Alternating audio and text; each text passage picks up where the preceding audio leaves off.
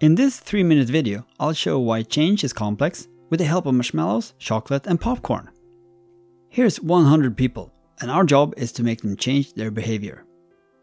My experience is that some of them are really enthusiastic and will jump on the new thing right away.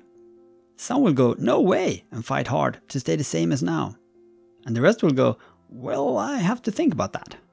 My numbers correlate with the Gallup State of Workplace that says the number of engaged people at work are about 16% in Sweden, where I live.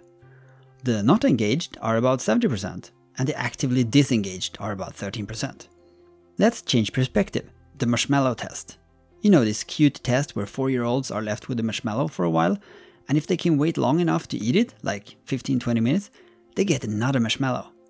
The test showed that the majority, 2/3 of kids, couldn't wait. They just ate the one they had.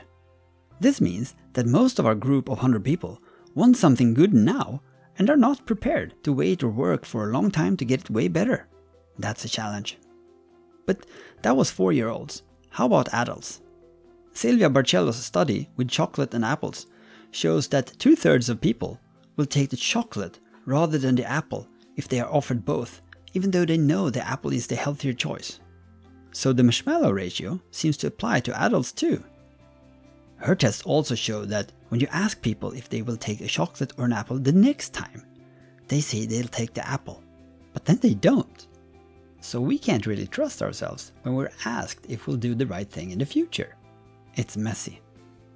On top of that, we have to choose between having all our people change and likely burn a few that got bored, or stick with the majority and leave some behind.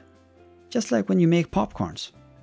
So our 100 persons are a mix of yes-sayers, don't-knowers and no-sayers that will all take different amount of time to make up their minds. And most of them will rather take some instant gratification than work hard for a long time to get something that is better.